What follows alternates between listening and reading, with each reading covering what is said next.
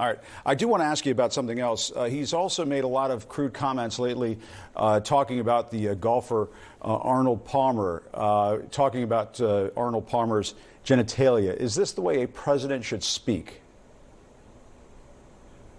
Jim, with all due respect to the question that you just asked me, none of that matters to what the American people are going to deal with in 14 days, excuse me. Because over the next 14 days, voters are going to decide, do they want a president who's actually going to have a sound economy where prices are under control? Do they want a president who's going to secure our southern border and hold for this one, so that young girls are not raped by the drug cartels in the journey to our southern border? Because that's what's happening right now, Jim. You have young girls who are being victimized by the coyotes and by the drug cartels simply because Kamala Harris and Joe Biden could not do the right thing, which is to secure our southern border. So if you want to talk about a story he told about Arnold Palmer, or the fact that young girls are being sold into sex slavery today because of Kamala Harris's wide open borders, I will tell you, give me a story about Arnold Palmer, but secure the country and save these young girls from being victimized by the drug cartels, because Kamala Harris doesn't care about that. She's not lifted a finger to secure our southern border. And so where are the stories? I guess my question, though, Congressman, young girls who are given Plan B, who are put on birth control because they're being trafficked into the United States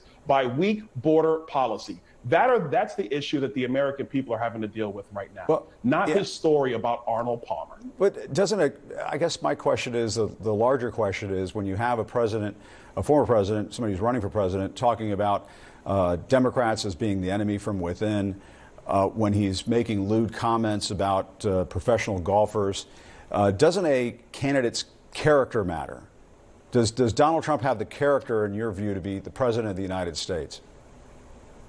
Well, let's examine that. First of all, I will say yes, he does. You know why? Because he's been president, and the country was better off when he was president. The world was actually safe when he was president, where there were no new wars when he was president. So he did a very good job. The American people remember that. But let's compare that to his opponent, Kamala Harris. She's running around the country telling the American people that these rich people need to all pay their fair share in taxes. Meanwhile, her boss, Joe Biden, his son is a tax evader.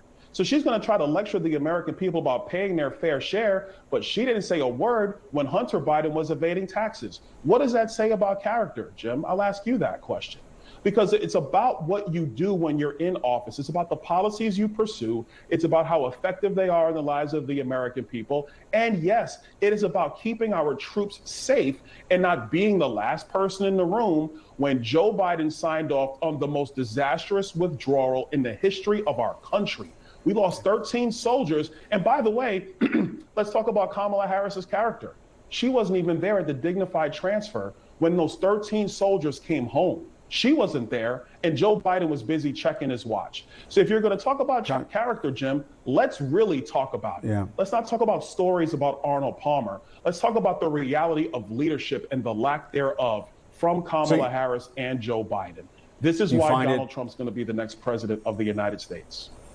I mean, do you find it entertaining when he's making these kinds of comments? I mean, is that something you want kids to hear? Jim, what I want is a president who's going to do the job of commander-in-chief. What I want is a president who's going to follow the law and execute the law, not run around the law like Kamala Harris and Joe Biden have done. I want a president that's going to make sure that, yes, we are energy dominant on the world stage, that the American people have jobs where they can actually get ahead in life. That's what I want in a president. And quite frankly, that's what the majority of our country wants in a president.